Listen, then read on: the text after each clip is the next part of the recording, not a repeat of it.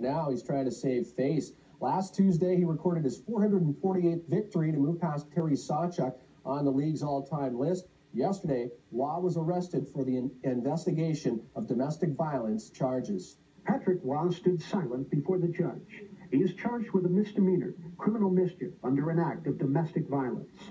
Police came to Waugh's Greenwood Village home at 2:23 early Sunday morning after receiving a 911 call with no voice at the other end.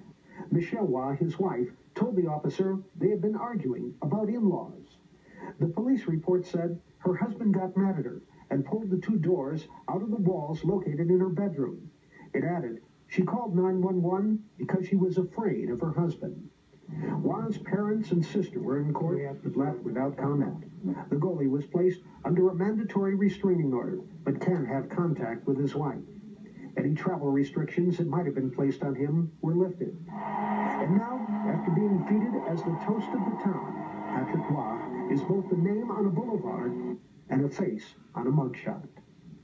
Patrick Waugh made a brief statement following Avalanche practice today and would not comment on his arrest.